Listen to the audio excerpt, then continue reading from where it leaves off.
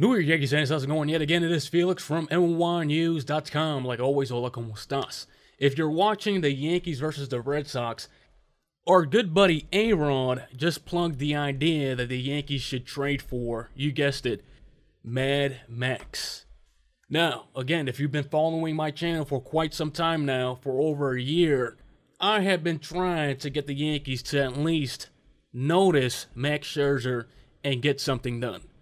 The Yankees, sure, Dallas Keuchel would be great, but the Yankees need a flamethrower. They need a certified ace. They've been missing this since, let's say, CC Sabathia was in his prime. And yes, I know Max Scherzer comes with a large contract. One of the largest contracts for a pitcher in Major League Baseball. But that doesn't mean if the right deal is presented to the Nationals, they won't eat up, let's say, 35% of his remaining contract. I, for one, in my opinion, think that Mad Max is the one.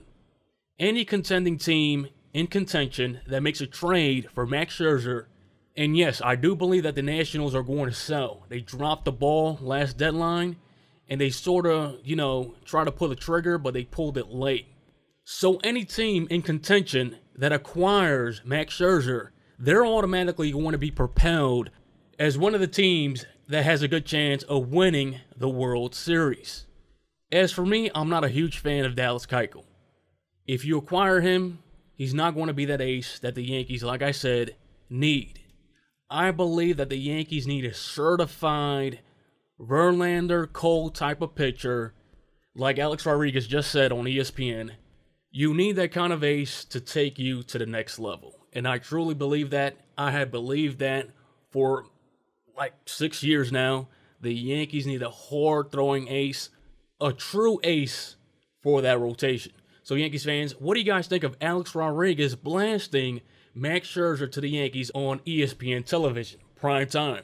So like always, Yankees fans, leave your opinions in the comment section below. Let's get this ball rolling. I love reading your comments. Sometimes your opinions have an effect. It goes viral, and let's see what happens. Leave your opinions in the comment section below. And like always, this has been Felix from NYYNEWS.com. Share, like, and subscribe, and I will check you on next time. Before it hits the front page, NYYNEWS.